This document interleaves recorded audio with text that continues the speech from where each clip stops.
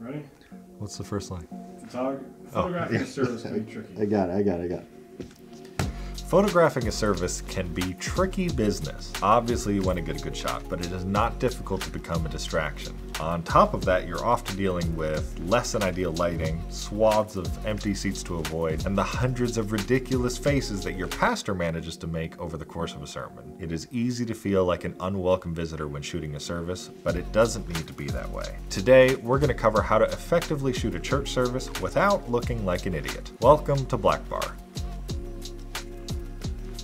Hi, I'm Caleb, and today we're going to talk about the do's and the don'ts of church service photography. We're going to go step by step, focusing on shooting before the service, during worship, during the sermon, and the altar call, so you're prepared for every step of the process. Before we even pick up a camera, however, it's important to understand what your goals are. In most cases, it's not a good idea to shoot a church service like a wedding. When shooting a wedding, a photographer's goal is usually to capture a little bit of everything. The dress, the venue, the ceremony, the reception. Simply put, there's almost definitely too many things happening in your church on a Sunday for you to photograph them all effectively. The good thing is you get another opportunity to shoot every single week. Figure out what it is you're trying to accomplish.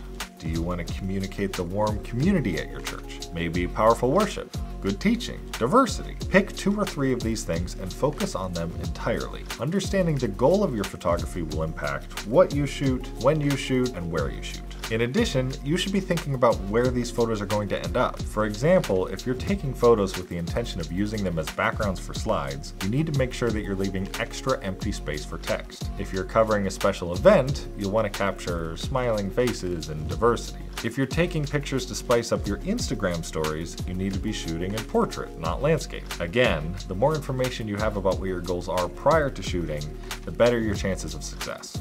Also, I'd highly suggest identifying your photographers with a badge or a lanyard or a t-shirt. That symbol of legitimacy not only makes the photographer's job easier, but it helps your congregation understand that they're not being photographed by some random creeps off the street. Trust me, their peace of mind is worth the extra time and effort. So, let's run through a typical church service. First is pre-service. If your goal is to capture community at your church, this is your prime time. This is likely your longest opportunity to find people talking and laughing and enjoying the fellowship of others. When it comes time to shoot, I'd recommend using a longer zoom lens and shooting candids from a distance. You're likely to get more natural faces and poses from people who don't know they're being photographed. In fact, when possible, I try to shoot with a buddy.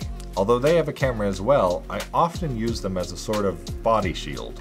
We'll pretend that we're having a conversation with my buddy facing me, and I'll be shooting over their shoulder towards our intended subject. You can also send them out to distract the subject by having them look towards them for a photo, while you get a more natural photo from out of sight. Yes, I know how creepy this sounds. Yes, it doesn't help that I'm 6'4" and wear almost exclusively black. However, if you're shooting from far enough away, you're quick, and you manage to avoid eye lines, you can really get some great natural shots. If you do decide to get in closer for more intimate shots, tell your intended subject that you're with the church and ask them if it's okay to photograph them. Be friendly, ask politely, and thank them when you're done. Try to shoot as fast as possible, as no one likes getting their photo taken, especially when they weren't expecting it. They are doing you a favor, be sure to express your gratitude. Also, in my experience, people often ask where the photos are going to end up. Having a good answer can mean the difference between you looking like a creep or a pro.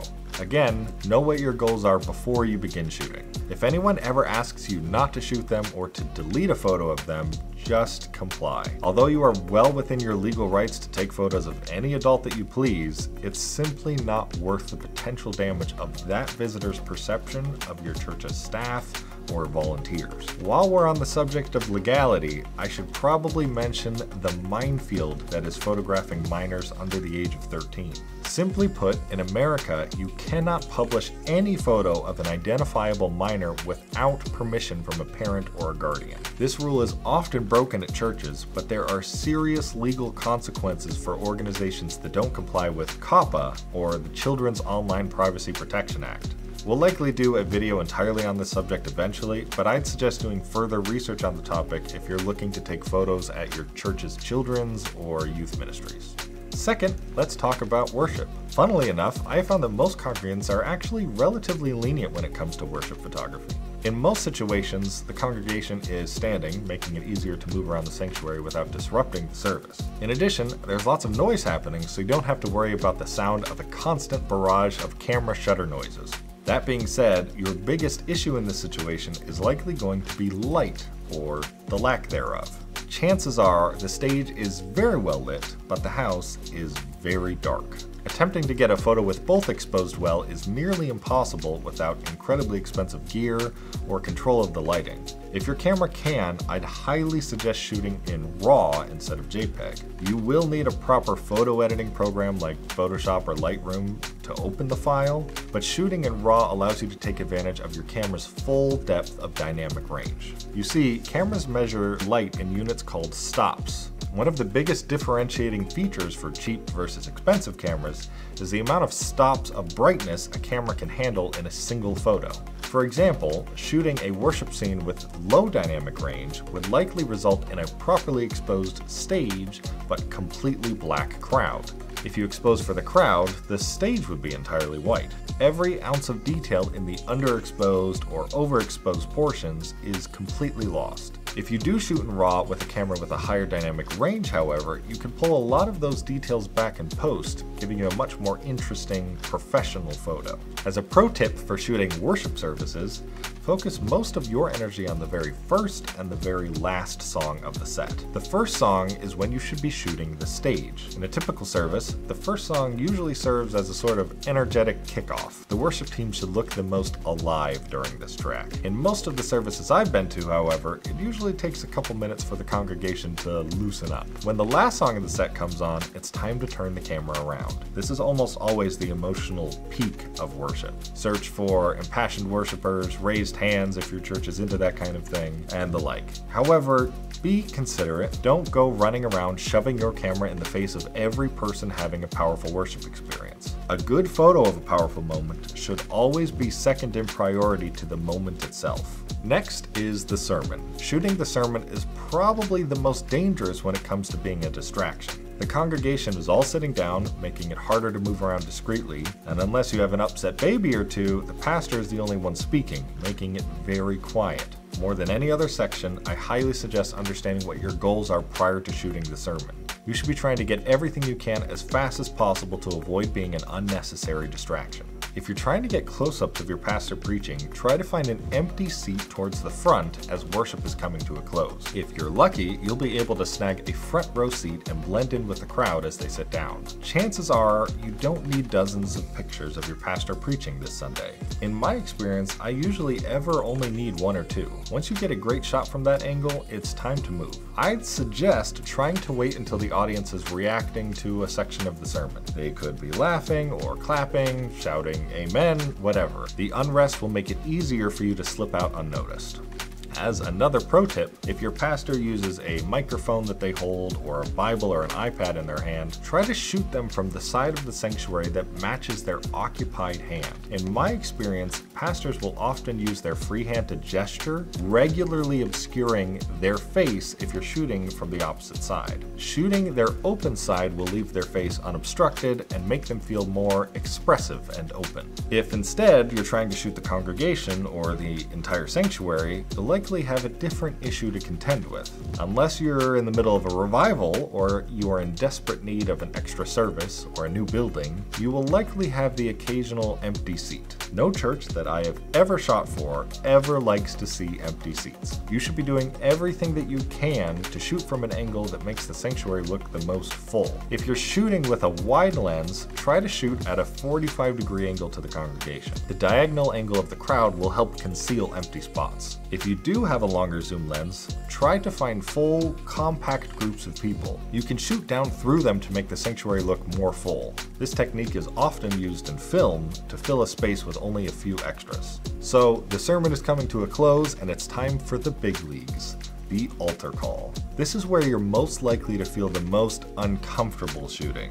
Life transformation is happening. Tears are flowing. Emotions are high. The whole 9 yards. More than any other time, you want to be invisible, but that's not really possible. altars are typically highly visible and dense with people and, in my experience, unpredictable flying raised hands. I've taken my fair share of worshipful slaps to the back of the head. Many churches that I've been to understandably ban the use of photography during the altar call. Like I said before, a good photo of a powerful moment should always be its second in priority to the moment itself. But I've got a secret that has allowed me to shoot hundreds of altar calls without ever being confronted by a disgruntled congregant. Worship while you work. Seriously. In addition to running the media marketing department in my church, I also happen to volunteer as a drummer on my worship team. When playing the drums on a Sunday, it takes a lot of mental acuity and concentration to do what I need to do. Arguably, there's more weight on my shoulders as a drummer in regards to the success of the service than a photographer. That being said, no one has ever told me not to worship while I play. Obviously, my mind and body are busy maintaining a beat and following the worship leader, but my spirit is engaging in worship. You see, worship is often used as a synonym for worship music, but that's really only a small portion of what it really is. Simply put,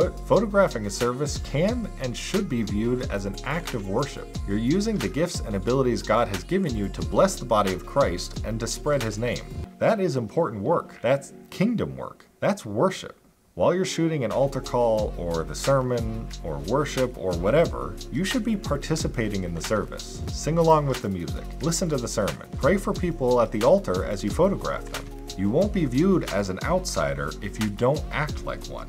In my opinion, this is easily the most important piece of the puzzle for successfully photographing a church service. It's not always easy, but photographing a service well is an excellent way of communicating the culture of your church to your community. Remember to be respectful, keep your distance, and never forget why you're there in the first place. Thanks so much for watching this episode of Blackbar. If you haven't already, make sure to check out our podcast. We go a little bit more in depth into these conversations we have in the videos, kind of share our story of success and failure. In addition, be sure to join our Discord. We're in there all the time, interacting with other church media nerds, in general, helping each other get better. Remember to like and subscribe, and we will see you next time.